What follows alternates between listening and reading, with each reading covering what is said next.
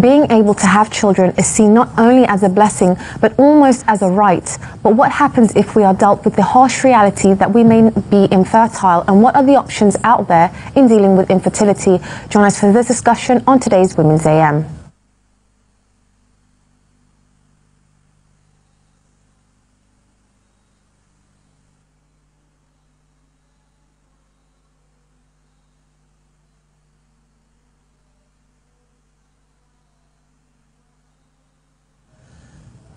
Assalamu alaikum and welcome to Women's AM. We hope that you're all in the best of Iman and are ready for another episode full of banter, news and discussion with our sisters on the panel. In our main discussion today, we look at dealing with infertility. Who is affected by this? Is it solely a female issue? And what options are there for those facing this reality? Don't miss out on the answers to these questions. Also, let me not waste any more time. We have a wonderful panel of sisters this morning. I'm Ayan, and joining me we have Sister Liz, who is a mother and a homeschooler. And two special guests this morning, we have Sister Habiba Hassan, who is a teacher, and Dr. Dyah Prawesti, a gynecologist and obstetrician. Assalamu alaikum, sisters. Wa alaikum salam. How are you all doing this morning? Alhamdulillah. Alhamdulillah. You know, as I was coming in this morning, I was just thinking, subhanAllah, it is so wet and it's so gloomy. And then I thought, you know what? We should count our blessings, because looking at the news with the storm that's hit areas in Cumbria and Lancashire, you think, subhanAllah, I'm very, very lucky. But, you know, on a positive note, there was this woman who I read about. Her name is Kerry Ann Graham, and she set up a Facebook page after the storm had hit on Saturday, basically wanting to connect people who needed help with those who could help. And then since then she's had a boom in followers. She's got 11,000 followers, and wow. People as far as London and Belfast and Wales who've been wanting to volunteer. And I just thought, subhanAllah, it's really wonderful to see such altruism and such humanity. I think because we forget that nowadays, isn't it? Yeah, I think these kind of current atmosphere these days, you know, with all this terrorism issue and everything, I think when we go back and look at ourselves, we always find that deep inside we've got those humanity type of things that deep inside that we want to kind of be useful and be very kind and helpful to, you know, to other human fellows in the earth. So I think it's mashallah. Absolutely, because we tend to forget that, you know, with everything that goes around, there's still positivity in the world. Yeah, it's true. And I think it's nice to, when we see something so negative like these floods, and I mean, when I was reading the stories, I just kept thinking, oh my gosh, you know, how would I feel if I couldn't go back to my house? You know, some people are going to lose, you know, so much of their possessions. And it did make me think about the way that we live life, and obviously the hadith of we should be living life as a traveller, and we shouldn't get too attached to these things. And, you know, it's a reminder for us about that as well, isn't it? That's amazing. My heart goes out to these people, and I ask Allah subhanahu wa ta'ala to make it easy for them.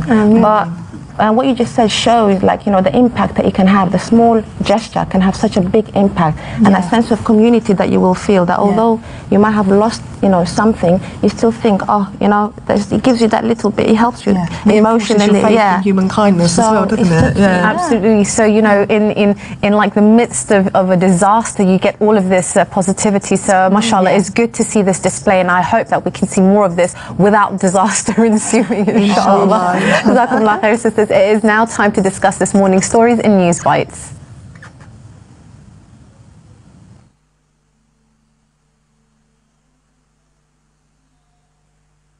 So Liz, I believe you've got the article for us this morning. Yeah, we've got a really interesting article this morning, actually. The title reads, "Want a new perspective on life? Throw out your mirror." And this is from The Guardian.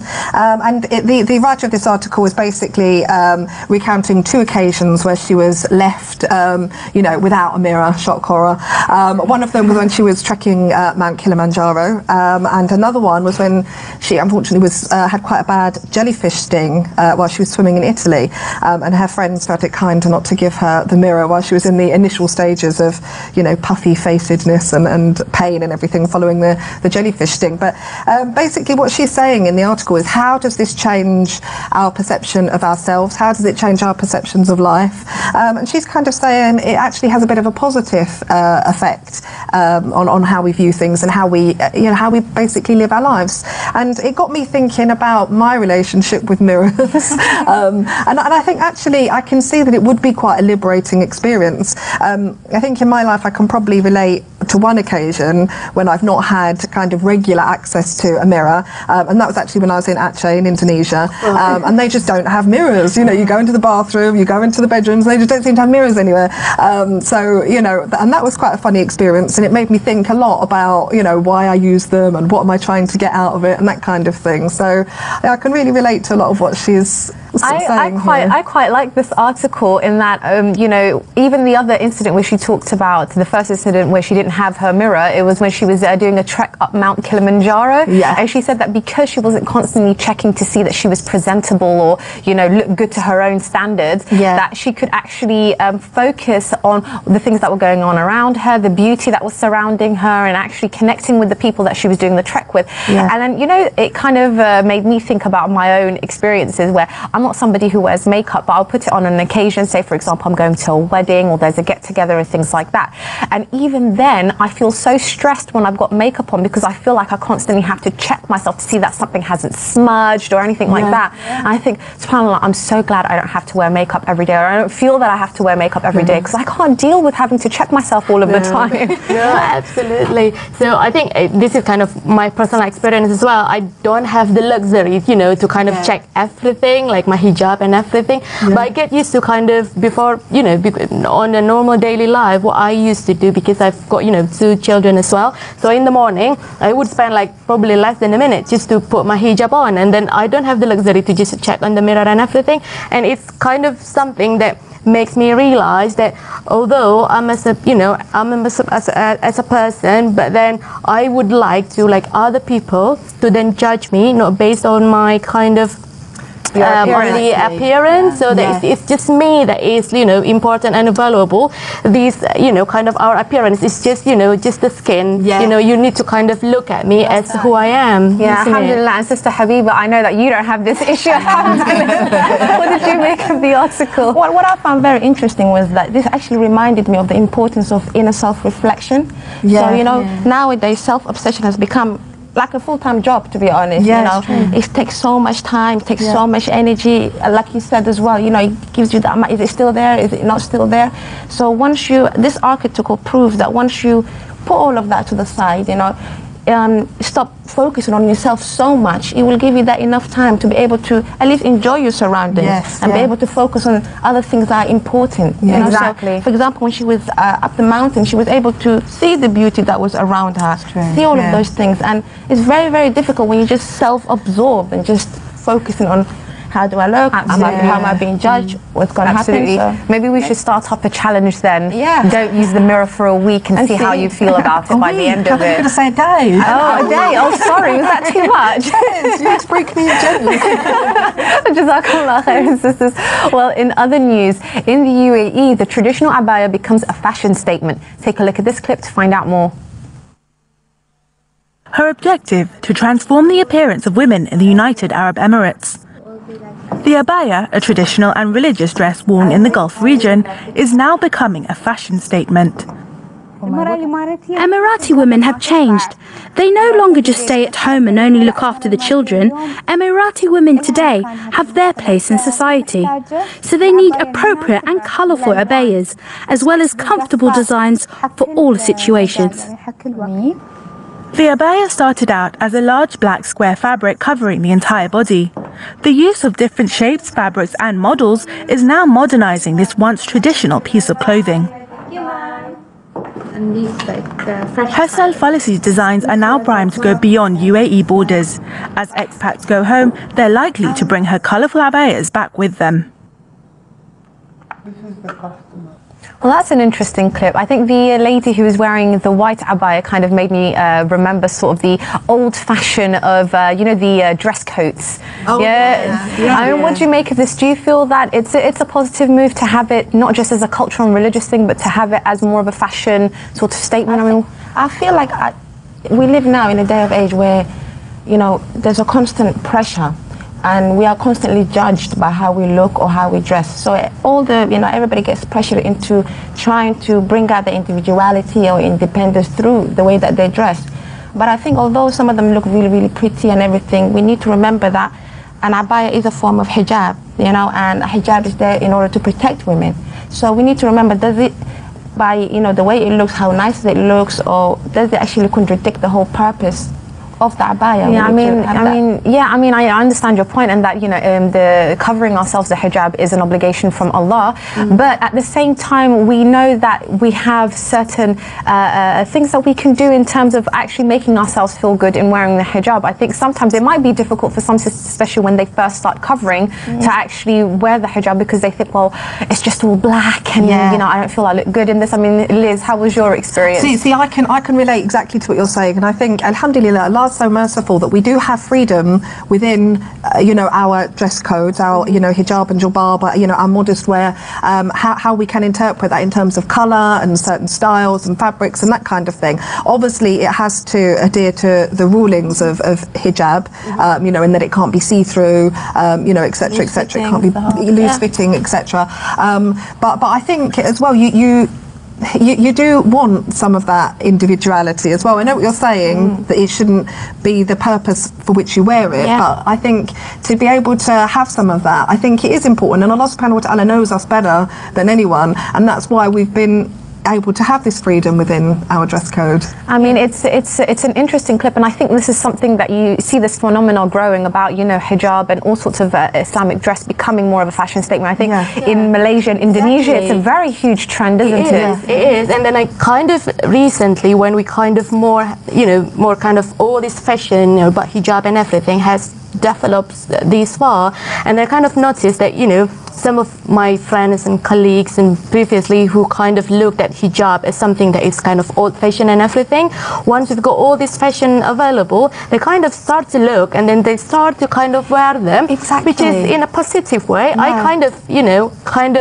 accept that as something in a positive way. So you know, alhamdulillah, it changes, I suppose, especially for people who maybe wasn't covering before, or for young girls. It kind of makes them feel like, actually, this can be for me. Exactly. So alhamdulillah, I think there's a lot of things that we can kind of weigh up here, the pros and cons, and definitely I think it comes back to our intention, and also, you know, making sure, like you've mentioned, adhering to the rulings of what consists as hijab. So alhamdulillah, room for maneuver. Definitely not a bad thing, but jazakumullah khair for your take on that, sisters. Well, we'll see you in just a few minutes for our main segment today, in Her Views, where we will be discussing dealing with infertility. But before we go, do take a look at this quick clip to find out the power of dua. See you in a few minutes. Assalamu alaikum.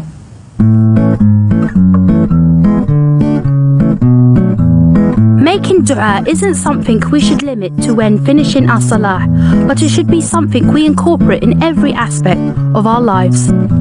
Dua has a power of changing what has already been written for you.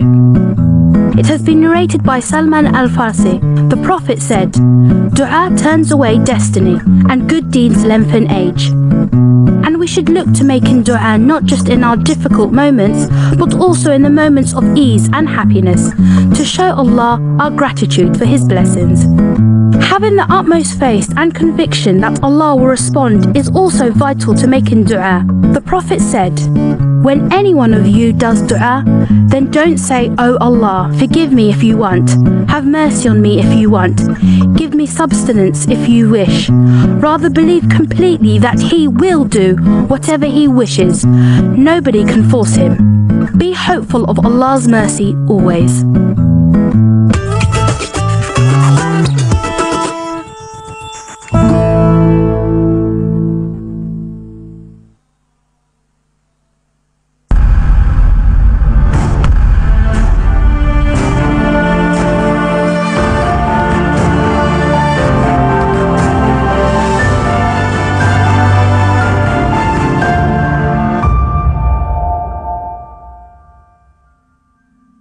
Subhanallah walhamdulillah wa la ilaha illallah.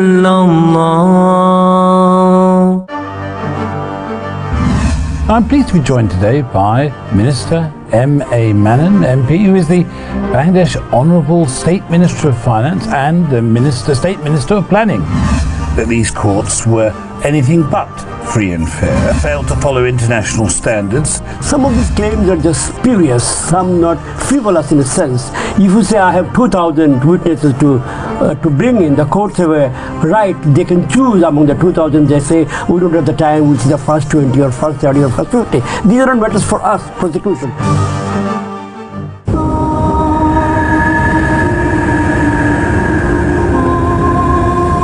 I remember that night clearly. I was so scared and so cold as I didn't think I was going to make it through the night. I shouldn't have made it through the night, but I did. Thanks to Reed Foundation, we survived last winter.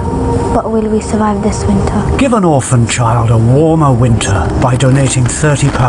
reedfoundation.org.uk. Paradise lies at the feet of mothers.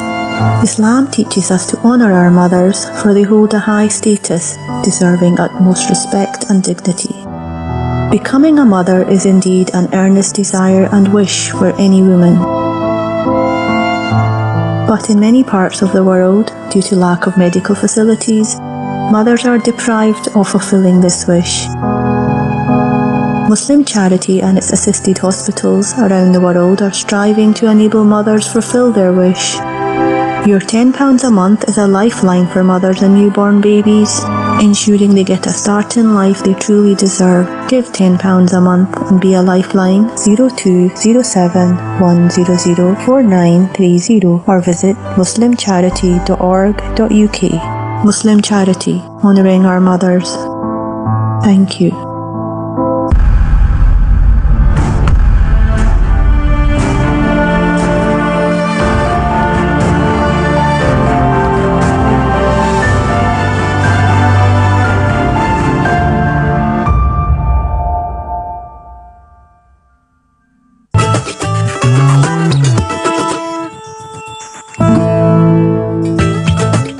Assalamu alaikum and welcome back. You've just tuned into Women's AM, and this morning I am joined by Sister Liz, Sister Habiba and Sister Dyah Prawesti. And Sister, mashallah, we have you here with us, a doctor, a gynecologist and obstetrician. Thank you for having me. Well, don't thank us, we're here for your expertise, alhamdulillah. So in light of the fact that we're talking about infertility today, what have you come across in your experience as a doctor?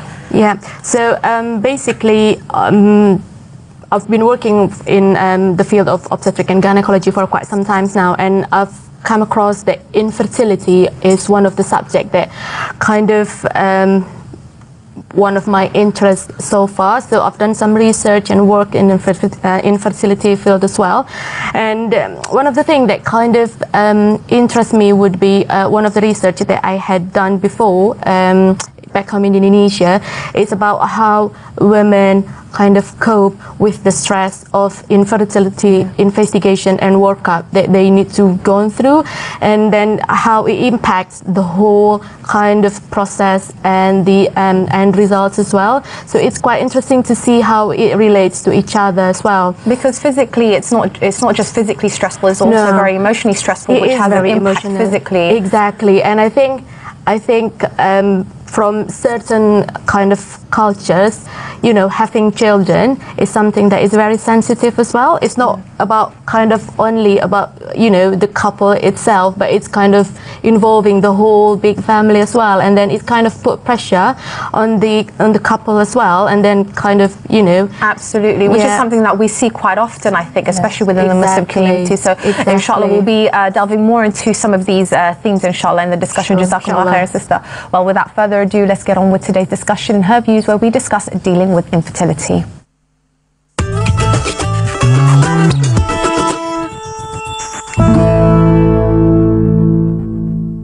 It is in the human nature to desire something that not even money can buy when it comes to being blessed with a baby. But not being able to conceive is obviously a burdensome trial given to certain men and women. But those who remain patient and steadfast in faith will be successful. And indeed, Allah is with those who are patient. As always, this is a live discussion, so please do share your comments and questions on this topic of infertility. The number to call is on your screen now, or you can tweet us at Islam Channel, #WAM15. So, Dr. Dyah, I'm going to come to you first. Sure. When we talk about infertility and the facts and figures that tell us about infertile couples in the UK, what do we actually mean? So basically, we've got kind of define what we call as an infertility. So currently we use like the definition for infertility would be if a couple had already done kind of like regular sexual intercourse unprotected for the whole year, and they're not successful in being conceived, so we call it infertility. Obviously, we've got kind of the research showed that basically for the general population, about 80% should be able to achieve conception within a year. The rest 20%, they've said that if we kind of waited for another year, then 90% will then achieve conception as well. Then the rest 10% would then need some sort of help in achieving conception.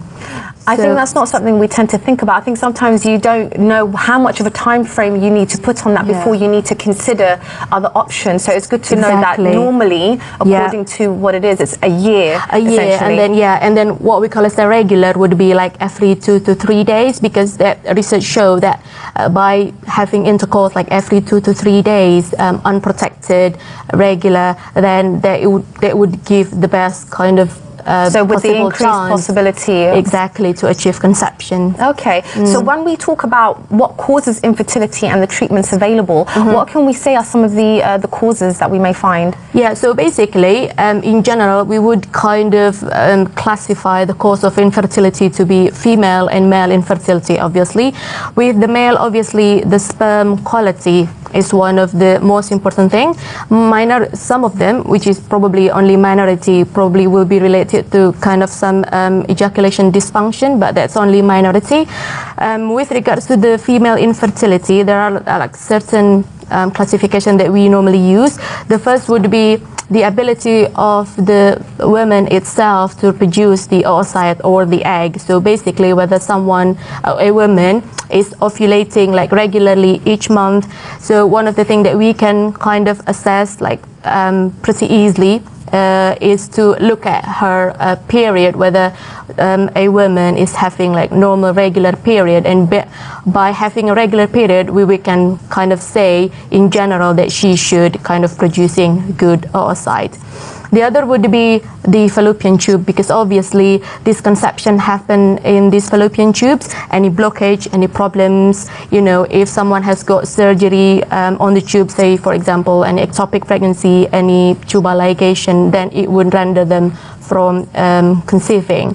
The other would be the uterus or the womb itself. Any condition that might kind of suffered by a woman, say for example a fibroid or endometriosis, then it might prevent someone to conceive as well.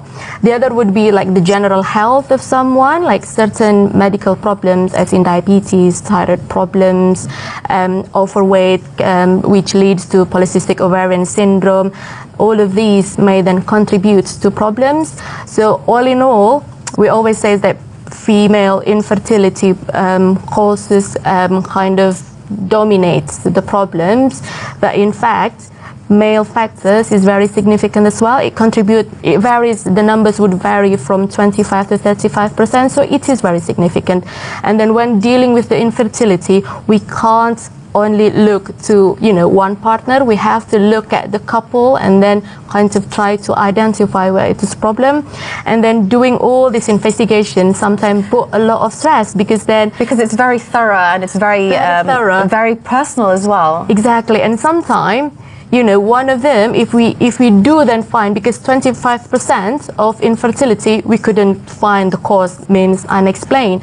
But then if we can, then sometimes, you know, one of the side will then feel guilty, and then it's very difficult to kind of explain that it's not kind of something that you need to kind of feel guilty about it. We need to I think that's one thing that we forget sometimes. We think that if something is unexplained, then, you know, oh my goodness, that's terrible, what am I going to do, how am I going to explain this? And sometimes it comes back to us having that patience and that trust in Allah as well. So I think that's a very, very good reminder when you're in that situation. Absolutely. But when we look at the treatments available, Sister Habiba, what kind of treatments can we find to help with infertility, help against infertility? Alhamdulillah, there are many treatments that are, you know, available out there, and like the sister said, you know, all of those are from the medical aspects, but sometimes even lifestyle choices that you make can have that big impact. For example, there are some people who are such career orientated, which is no problem, but they make a conscious choice of having a child, delay having children, and obviously, as we know, evidently, age is has a big impact on, having a baby. And stress as well. Yeah, and stress. A stressful job, and you've kind of got that mindset that can also have a big effect as well. And you also have that pressure from family and friends, and everybody are constantly asking. So all of those things can cause and lead to that stress. And some of the medicines or treatments that are available are fertility medical treatments, which involve fertility medications which help the process along. And also there could be surgical procedures that might have to be done for such cases of endometriosis as well. Sometimes you might need to take it to that and have a surgery procedure. And after, if all of the medical treatments do fail, there's also the option of assisted reproductive technology techniques such as IVF that's out there. So there are lots of treatments that are available, but obviously it will depend on the cause, and this depends on the couple and depending on what they actually need. So it's about tailoring what they need. Can you tell us a little bit more about how you would tailor these treatments and the sort of treatments that we can look into? So basically what we normally do, if someone normally in like NHS setting, then the GP would normally, like, the first contact of a point when a couple then feels that they kind of having problems in conceiving. So normally the GP would then kind of do like the initial investigation that would involve blood tests, and then some of them would like need to kind of have a thorough history. Is there any predisposing factor that might kind of lead a woman or a man to have infertility? Say for example, if someone has got a long-standing history of polycystic ovarian syndrome or long-standing history of endometriosis, then yes, that's probably one of the cause. Then normally GP would then refer them to the fertility specialist in hospital to have all this investigation. So it would include like tubal patency investigation. We normally do what we call as a hysterosalpingography, and then we check the hormones level, making sure that a woman is kind of ovulating each month, and then we also need a sperm analysis from a man, and then after all this investigation, we kind of then try to point out what is the problems, and then we kind of will go from there exactly to devise the treatment. So majority of the women with the ovulation disorder will then need to have kind of treatment initially, just to make sure that that she can kind of produce a good quality oocytes. And then some of them, like polycystic ovarian syndrome, for example, it's very difficult to manage, but actually doing like something simple, well, I'm saying it's simple, I know it's not very easy, but say for example, majority of the polycystic ovarian syndrome, they've got overweight kind of problems. Then research showed that by actually reducing the weight by even like 10%, it kind of resume the ovulation function. So kind of lead a healthy lifestyle is very important. What other factors can we kind of attribute to, not being a cause, but actually being one of the reasons why the infertility exists? So for example, Sister Habiba talked about lifestyle. I mean, are there other lifestyle choices besides maybe being overweight that actually contribute to infertility? Yeah, of course. So there are like certain, smoking for example. Smoking is known to kind of reduce the quality and the quantity of the sperm. It also contributes to the quality of the oocyte as well. So if you go for the NHS, when you said that you're smoking, they're not going to offer you the treatment until you stop smoking. And then obviously this is probably not kind of applied to the Muslim, but alcohol consumption is also a big problem. The other would be some of the kind of occupation, like for example, man who works in like a factory with like high heat and everything, then it kind of reducing the numbers and quality of the sperm as well. So there are many things to consider. So it's about looking not just about your physical health, but even the environment that you're in. Yes, so there are a lot of things to think about, and inshallah we'll be coming back to the rest of this discussion, inshallah. We do have to go to a quick break, but don't go far, because when we return we'll be continuing with this topic. And before we go, take a look at this week's competition. This This week on Women's AM, we're holding another exciting competition. Up for grabs is a voucher worth over £100 by online abaya retailer Jarab. To be in with a chance to win this fabulous prize, all you have to do is answer the following question. What is the name of Musa alayhi salam's brother? A. Abdullah, B. Harun, C. Yusuf, D. Yunus. To enter, email your answer to womensam@islamchannel.tv along with your name, address and 2 original topics you would like the sisters to discuss. The deadline for entries is Friday the 11th of December 2015 at 4 p.m. Please allow 28 days for delivery. All applicants need to be over 18 and residing in the UK. Please note, only 1 entry per person per household. A winner will be randomly selected from all correct entries and the winner's name will be announced on Monday's show. So get entering.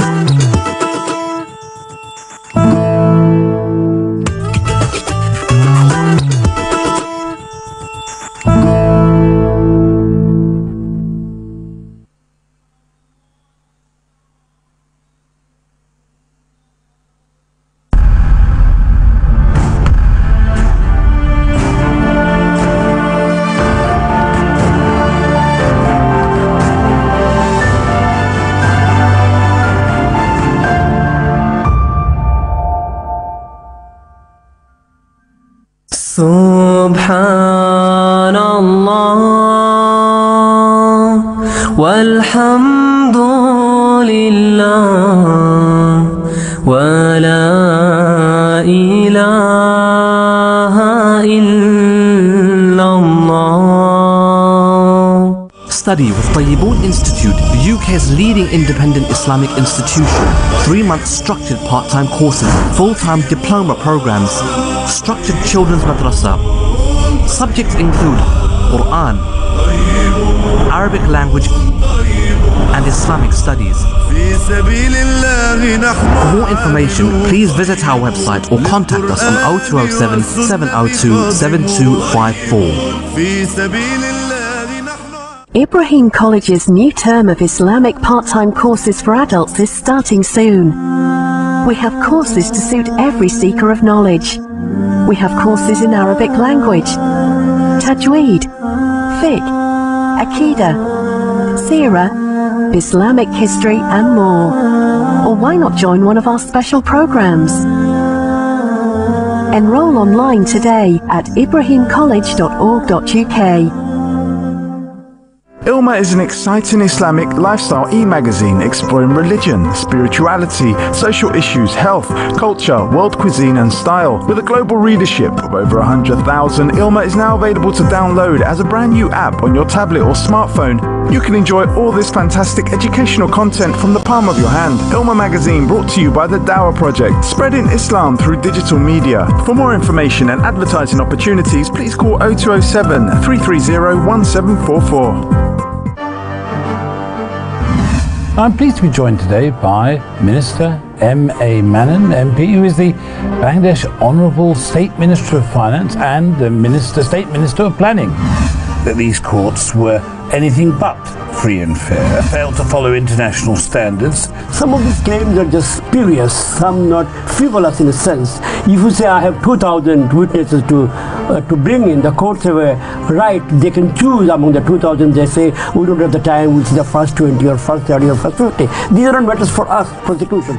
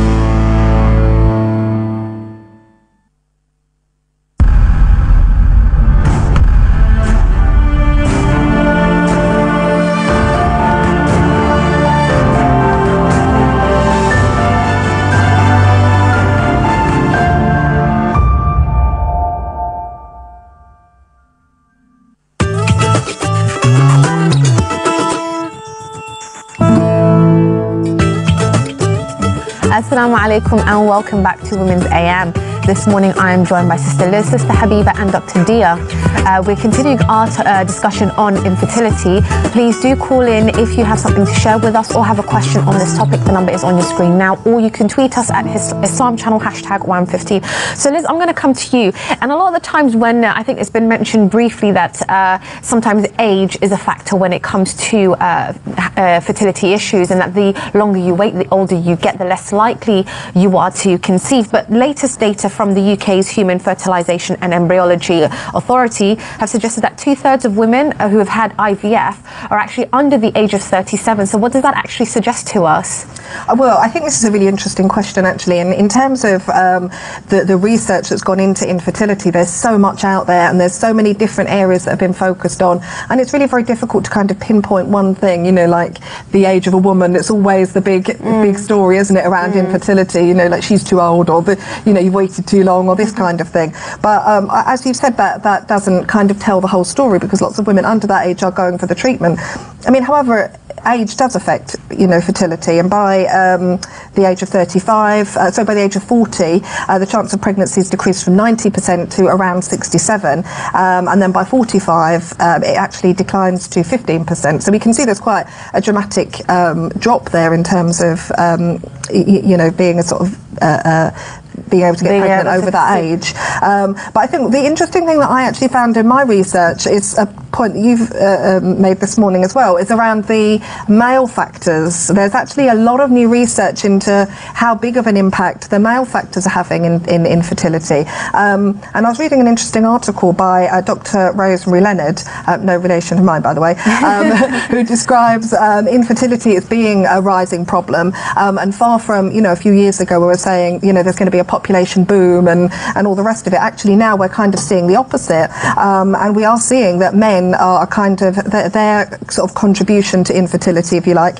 that's actually on the increase. Again, according to her research, she's saying that male factors account for around 25 to 30%, which is around what you said, and that's pretty much catching up with the sort of female percentage-wise as well, and then obviously the rest of it is a combination of both of them or unknown factors. So I think that's quite, you know, that's quite a significant factor to remember as well. We're often always talk about the woman and the factors around the woman as to why she can't conceive, but it's really interesting to look at the whole story. But sometimes sort of things that I've been hearing, and you know, there's certain articles that you get around celebrity culture and even people who are very career-driven, not that there's anything wrong with that, is that they all want to have a set number of children by a set number of age, and they think the only way that's going to happen, so say for example, I only want to have 2 kids and I don't want to have to go through 2 pregnancies, I'm going to go for IVF and try to have twins. So I think sometimes even lifestyle choices actually can play a part in some of these numbers as well. So that's just my take on it. I don't know whether there's been research into that or not, but so I think I'll just put a comment on that, you know, kind of lifestyle choices, you know, if I can go for IVF, then I can have like twin pregnancy. In fact, recently the numbers of that multiple pregnancy and birth secondary to IVF had been decreased, because now we kind of realize that having multiple pregnancy is classified as a high-risk pregnancy, not only for the mother but for the babies as well. So these days, unless we have like a very strong indication to put back the embryo, or you know, the egg and sperm that has been kind of fertilized back to the womb, unless we've got like a very good reason, we normally only like put back one of them, and then we kind of preserve the other, and then on the next cycle, if the couple wish, then we can then put the rest. So that's one thing. The other thing is about kind of the age of the women who kind of have had the IVF pregnancy is below 37. There are lots of research that show that basically it's not only age that then contribute to the kind of end product of IVF, because we know IVF is not it's not cheap. It is very expensive. Then, so one of the kind of most determining factors would be what is the ovarian reserve of a woman before then she kind of undergo an IVF. So it's about preempting. So if we know that there's an existing reason for why a woman may have difficulty in conceiving at a later age, then obviously she would try and conceive before then, so that she doesn't have to deal with that issue later on. So that is one part, and the other part is we kind of only offer IVF, obviously because this is an expensive procedure. It comes with lots of side effects as well, not only kind of short term but long term as well. Then we kind of select the candidate for IVF like very carefully. So before a woman go for IVF procedure, one of the things that we kind of normally do during IVF would be what we call as hyperstimulating the ovaries, so that the ovaries would then produce lots of eggs in one cycle. So we normally kind of only produce one oocyte or one egg every cycle, but during IVF we will then kind of hyperstimulate the ovary, and before then we need to kind of find out what is the ovarian reserve of a woman. So I had one of my research that was published in one of the journal article. It's about this ovarian reserve in a woman. Then it showed that after a certain level, then the ovarian reserve would be low, and the response to the ovarian stimulation would be very, very low, which then kind of giving the overall success of IVF as really low. That's interesting, actually, because in America, I know you hear a lot of women talking when they're in their 30s, even if they're not married or not with a partner, they want to like freeze their eggs so that, because, by the time the woman, it's not only the quantity of the egg that but it's also the quality. So nowadays we kind of offer this treatment as well. Say for example, if a woman needs to undergo chemotherapy or radiotherapy for any kind of cancer or anything, then we offer this kind of quality of the eggs, exactly, because chemotherapy will then go to the ovaries and then kind of ruin all the oocytes. So we offer to take the the cell, the egg and everything, preserve them, and then later on when they decided to kind of start the family, then we can retrieve all there these are so many things there are so many things to think about in terms of why you would go for IVF, because it's not just about wanting to have the child. There are so many things to consider. But when we look at what Islam has to say and the advice that it has to give in regards to infertility, what options are there for couples, Sister Habiba? Well, Allah subhanahu wa ta'ala, I've got an ayah here about the Islamic advice regarding this, and Allah in Surah Al-Ashura, Allah said He created what He wills. He bestows female offspring upon whom He wills, and bestows male offspring upon whom He wills, or He bestows both male and female, and He renders barren whomever He wills. So from this you can see that children, in the Quran it shows that children are a gift from Allah subhanahu wa ta'ala. But on the other hand as well, being infertile or it is another form of gift from Allah subhanahu wa ta'ala, and it could be a way to achieve the reward from Allah. So there's no specific teachings in the Quran about infertility treatments, but the Prophet sallallahu alaihi wasallam did say seek treatment. Inna Allah lan yada' da'an illa wada lahu shifa'. And Allah has not brought down any disease except that He has brought down a cure for it. So infertility is a form of disease or illness that affects the reproductive system. So we are encouraged, and Islam encourages to go out there and seek whatever treatment that's possible. I think because you do kind of get this tendency, I think, within the Muslim community that, it's you shouldn't be talking about this issue. If you do have infertility issues, you should keep it to yourself. But subhanAllah, we have, Islam which teaches us to be proactive in whatever issues we face. And I think this is the reason why people find it so difficult to deal with, because you don't really have an outlet for it. And actually, alhamdulillah, as we know of Islam, as we know of the Quran, it deals with all issues. So of course it's going to deal with infertility. It's going to give us help. It's going to give us that hope, and this is what Islam and our relationship with Allah subhanahu wa ta'ala is all about, isn't it? It's about hope and having that hope. And it also, I think, in terms of infertility, this is such a huge test. It really is. And I think it kind of made me think of a hadith, that I'll paraphrase. The matters of a believer are strange. Everything is good for them. So everything, whatever you go through in your life, it's good for you. If you're going through something, it's from Allah, and if it's from Allah, it is good for you. you. And I think it's a difficult one to kind of get your head round, but when you kind of take it apart, it's this, you know, often we hear people say, I don't know if I'm being tested by Allah subhanahu wa ta'ala or if I'm being punished for something. And I was listening to a talk recently, and the sister said, actually, it doesn't matter what the test is. The defining thing is how you respond to it. So if this thing brings you closer to Allah subhanahu wa ta'ala, then it was a good thing. You know, it's Allah telling you that He wants you closer to Him. So this is how we should view any of these things. And obviously when we look in the Quran, you know, we have stories of infertility. You know, obviously famously we have Ibrahim alayhi salam and Sarah. And it's interesting when we're talking about age as well, because obviously they were very old. I mean, you know, different sources have their ages at different, you know, have aged them differently. But I think Sarah was around 90 and Ibrahim was around 100, you know, when she fell pregnant. So it's like Allah will bless whom He wills, and I think we shouldn't give up that hope in Allah subhanahu wa ta'ala. And I think, unfortunately, we have this idea that, you know, obviously the natural progression is that when you get married that you should have children, and we don't, you know, have this idea in our heads, well, if that doesn't happen, then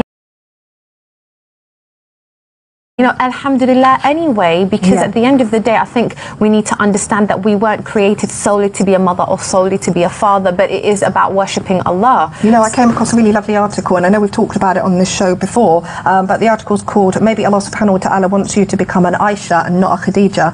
And I think this is important because it's the whole article is kind of telling us to be happy with what Allah has ordained for us. And if Allah doesn't want us to, or if Allah is not going to, you know, grant us a child or grant us a family, you know, alhamdulillah, Allah has got something better planned for us. Look at the life of Aisha radiallahu anha. She had no children, but she, without her, we wouldn't have the deen, we wouldn't have the knowledge of Islam that we have today. So what a journey she had, what a mission she had, and that's what we have to remind ourselves. That's a really good reminder, I think. And then coming now, because we're coming to the end of the show, we don't want to miss the opportunity of what tips we can give to anyone who is facing infertility, Doctor. Sure. So obviously the first one would be you know, to being pregnant, you know, having a baby and everything, it needs like a good preparation, not only physically but as well as mentally and spiritually as well. So from the medical point of view, we always say is that if you're, you know, planning a pregnancy, then, you know, get folic acid supplements, lead a, you know, good lifestyle, eating healthy and also things. But most importantly, I think, you know, you need to know where you need to find help. So if you feel that you've been having, like, you know, regular intercourse for the whole year, nothing happens, then go to your GP and seek for help, because time is ticking, you know, especially if your age is kind of borderline. We always say that, you know, if you're above 36 and then if you're not being, you know, having no pregnancy for 6 months, then don't wait even further. Go to your GP and then get yourself referred to kind of seek other help. So time is of the essence. So if you feel that something's not right, then go and see the doctor. I think that's one of the things we tend to put things off, thinking I'll just give it a bit more time and see how it goes. So alhamdulillah, jazakumullah khair for all your points and your tips. We as Muslims are tested in many different ways, but being infertile has even affected some of the best women in Islam. It truly is a blessing, as Allah subhanahu wa ta'ala says, He creates what He wills, He bestows female offspring upon whom He wills and bestows male offspring upon whom He wills, or He bestows both male and females and He renders barren whoever He wills. Verily He is the all-knower and is able to do all things. So subhanAllah, never lose faith in Allah and always show gratitude to the blessings He has provided. This has been such an informative discussion, but if you've missed any of today's show, you can catch a repeat tonight at 11 p.m. or you can catch up with the highlights from this week on Sunday at 3 p.m. Alternatively, you can catch us on YouTube. Take a look at this clip to find out how. Did you know you can now watch some of your favourite episodes and previous clips from Women's AM online on demand? Visit youtube.com/Islam Channel TV. There's a fantastic variety of clips like this one with Sisters Saima and Nusrat.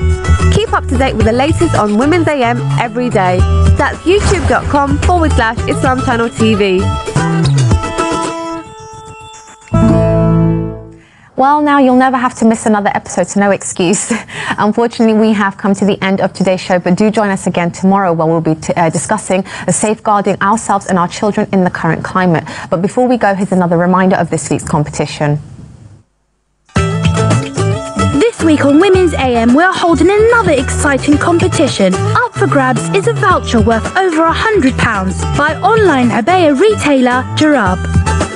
To be in with a chance to win this fabulous prize, all you have to do is answer the following question. What is the name of Musa alayhi salam's brother? A. Abdullah, B. Harun, C. Yusuf, D. Yunus. To enter, email your answer to womensam@islamchannel.tv along with your name, address and 2 original topics you would like the sisters to discuss. The deadline for entries is Friday the 11th of December 2015 at 4 p.m. Please allow 28 days for delivery. All applicants need to be over 18 and residing in the UK. Please note, only 1 entry per person per household. A winner will be randomly selected from all correct entries and the winner's name will be announced on Monday's show. So get entering. To all our sisters and to you viewers at home, we will see you tomorrow, inshallah. Assalamu alaikum.